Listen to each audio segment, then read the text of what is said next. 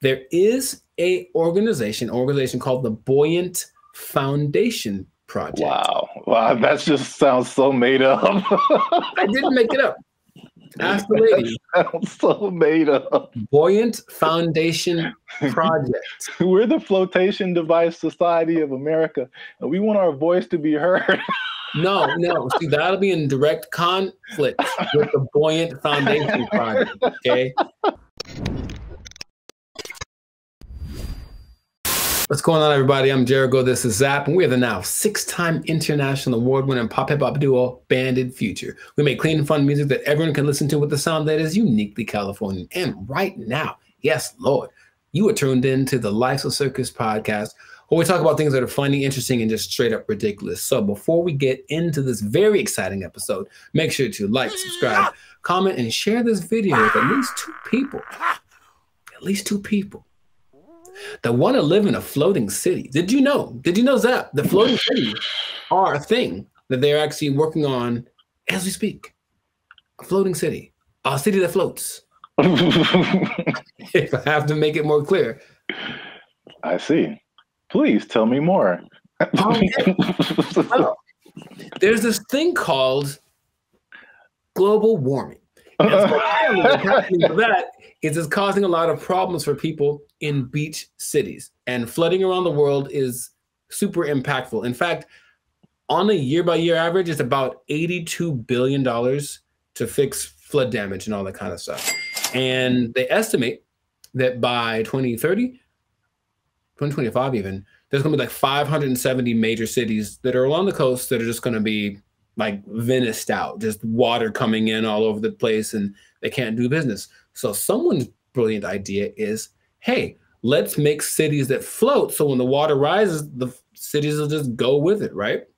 It seems like a pretty reasonable idea because the growing number of what they're calling climate refugees is going up. So people that have to leave, at least for certain parts of the year, because they cannot be where they live half of the year or more, right? So a lot of island nations, the Maldives in south of India, that's probably become the most impacted. I think that's the lowest elevation of like a country in the world. So water rises up like a meter and they're under, right? So they're like, what can we do about this? So someone was like, yo, let's make some cities that float. Why not? And I was like, okay, it makes sense.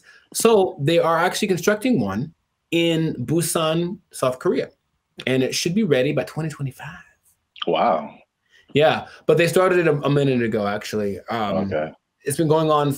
The idea's been floating around since the early 2000s, actually. But they're like, okay, really, we probably need to do something about this. So when you see the pictures, it seems cool. It is basically a big cruise ship that doesn't go anywhere. That's essentially what it is. And there's some weird designs. There's some that are like, there's one that looks like a turtle. One looks like a big like octagon off the coast of someplace. But there's one in the Caribbean they're also working on called Blue Estate. And it's basically like a rich people's resort. I think it costs like $10 million to just get a plot there. So it's a little too risque, like high price. They don't want it to be like something that people can't afford. So the whole job is make something that's sustainable and affordable for people so they can move there. The art of doing this is called seasteading. I didn't know that was a word, but you're making creative floating cities that are sustainable and eco-friendly and all this kind of stuff. So that's the idea.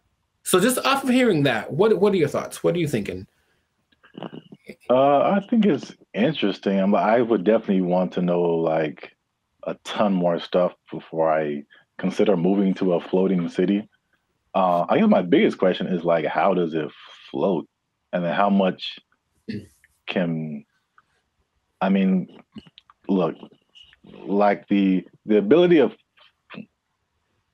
planes that weigh tons and ships that weigh tons to be able to fly in the air and float on water is just like, right. Doesn't make any sense. Right. So like, I assume that somehow you can make an entire city that does that. I don't know, but it's just mind-blowing how that can be a possibility. Yeah, but the whole idea is like you have to displace more water than it takes on or something like that. That's how floating happens. Science.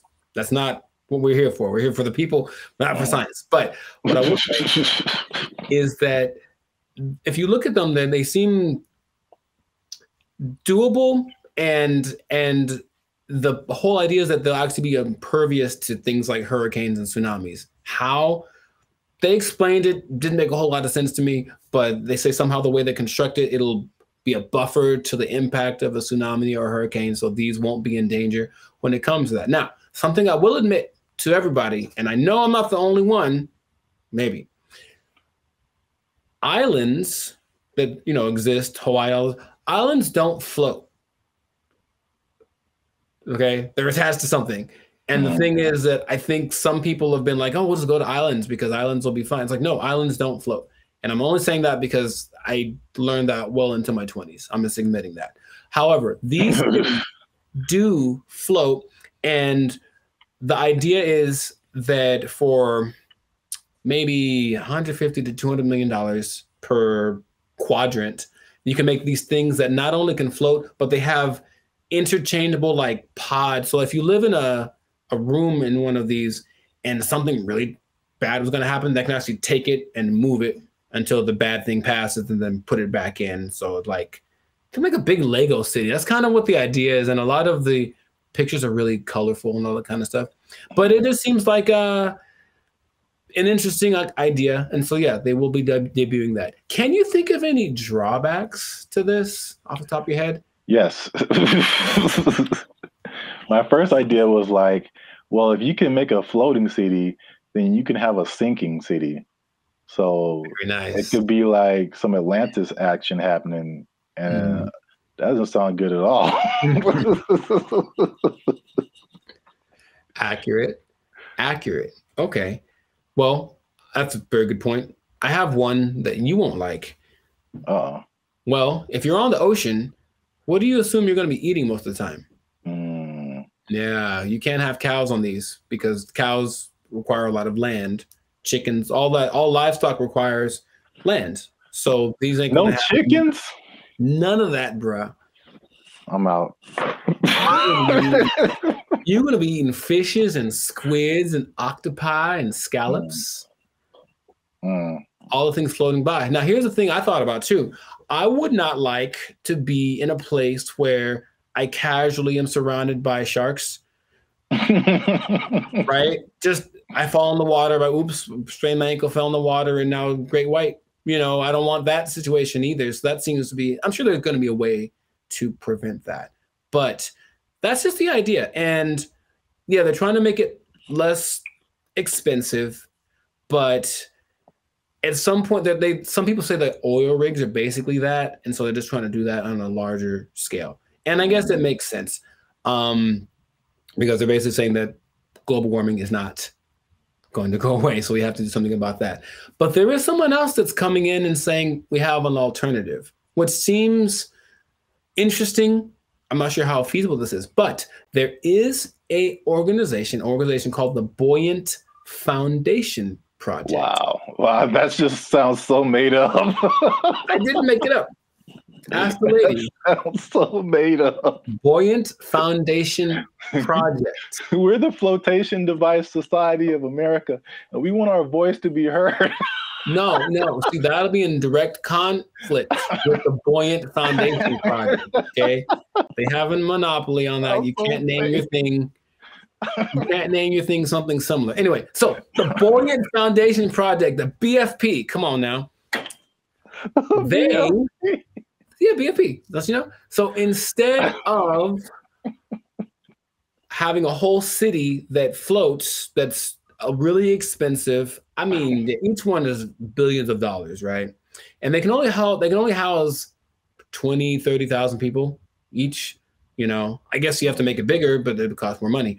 This idea is just making houses that already exist water capable. So meaning that the process is you jack up the house, put steel frame under it, tie the house to the frame, and then put some floaty stuff under there, whatever. And then floaty stuff so that when the water rises, then the house will rise with it. And that's the idea. Now, the problem that a lot of people are having with that is that no one makes money off of that. Because one, if I go to your house and I say I can make it floaty for X amount of dollars, I'll do everything for your house, but then the house right next to you, I have to do something kind of different to make it float. So it's not like something I can just like copy and paste.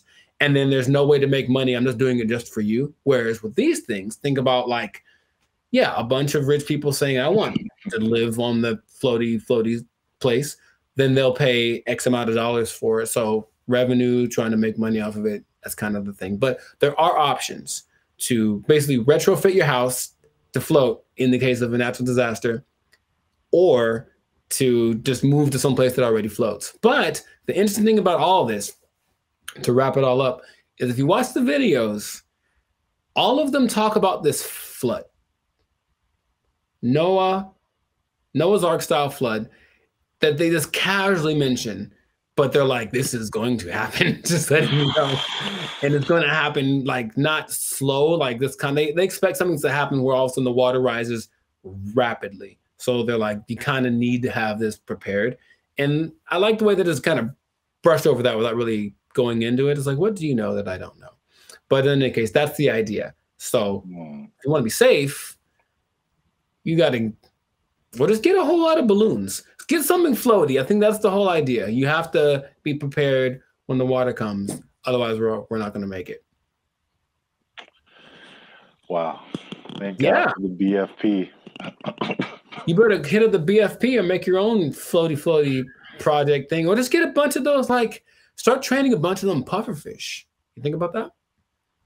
Training them? Just train them to like go under your feet when the water rises, so you don't, you know. Just like fish, basically like fish shoes, but like the floaty ones. They thought about that? It's like pufferfish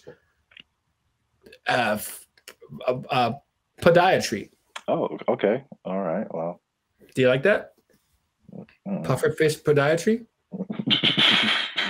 PFP for the BFP?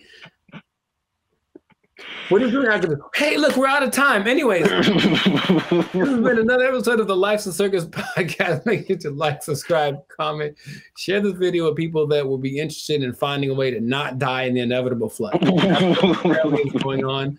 You can get in a floaty house, a floaty city, do something to make something float, learn to breathe helium so you can float yourself like Mario, whatever. Just be safe. That'd be fun too. And your voice would get all funny sounding high. So that'd be breathe cool. Helium. That's an interesting segue to the next episode. Interesting. See? Got you like that. Just make sure that if your whole house floats away and your car floats away and everything floats away, you're not gonna be able to work. So do something about that. They took our jobs! They took our jobs! Took our